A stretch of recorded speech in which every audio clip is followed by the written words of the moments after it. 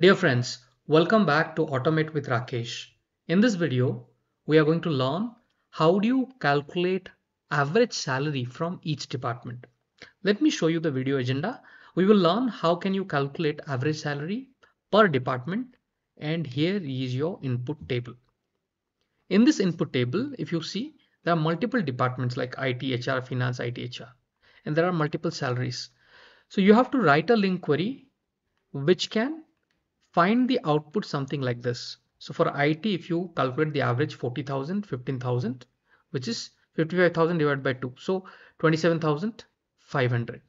Like that, it is calculating average for each of the department. How will you write the LINQ query? It is quite easy if you continue to stay entirely in this video. I am going to teach you. The very first thing, let me show you the data table.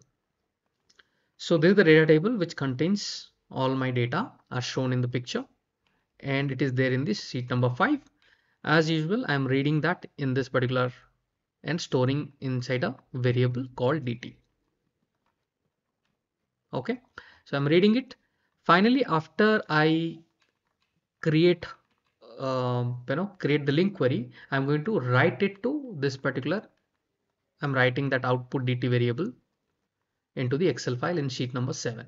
Okay, so this is in out. I mean, where you will get the data, where you will write. But in between, how will you create the LINQ query is important. Now, the very first step to do this, you first build a data table, because when you apply the filter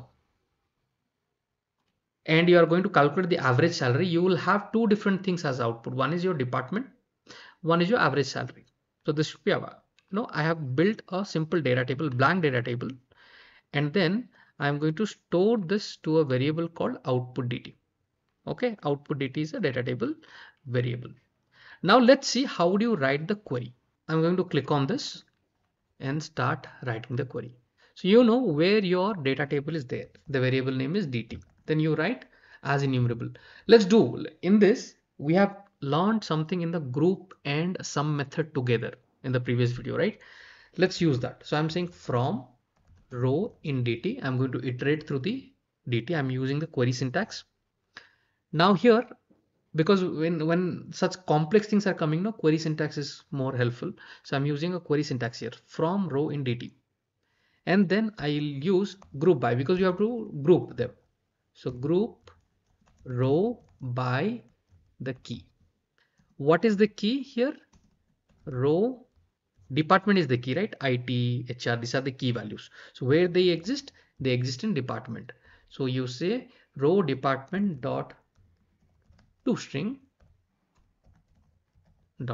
So you're trimming. So you are saying you group them by the key. And what is the key value? Key is a variable.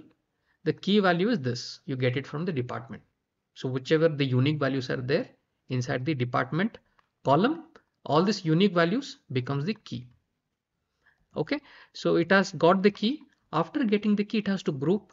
So I will say into keep the grouping, the output you keep it in the grp variable and write the method group. Okay, after you do this, I have explained everything in detail in the group and sum method. Okay, in case you are not able to understand this, you want detailed explanation, I've already spent time on that video, so please do watch it. Okay, so here I'm simply saying let x, I'm creating an object, if you remember, and then here I'll be passing two things. One is the key and the group. Okay, I'm passing the key variable and passing the, so key contains IT, HR, Finance, and the group would have all the data tables, all the data rows. Now here I have to have average of what? The salary column. So I will say average of salary column. So how do you get the salary column? By writing a lambda function. So I'll say function x and then x, and within that I'll put the salary column, and then I'll convert this to integer first so that it can calculate the average, and then at the end you need to write toString. Okay, so your x object is done. Now you have created a variable, you remember, OutputDt, and you have built two different columns in that. I'm going to use that and simply say rows.add and adding the object. So your code is done. At the end, all you have to do, put a parenthesis in the beginning, put the parenthesis at the end and simply say copy to data table. Okay, done. Now let's save it. All right, so once your code is done, that will come to output.Dt, and here it is going to write that too. So let me put some annotation. Write output.Dt to Excel sheet 7. Okay, that's it. So here we are writing. Now if I run this code, let us see if anything is there in the sheet 7. It's completely blank. Let me save it and let us run it.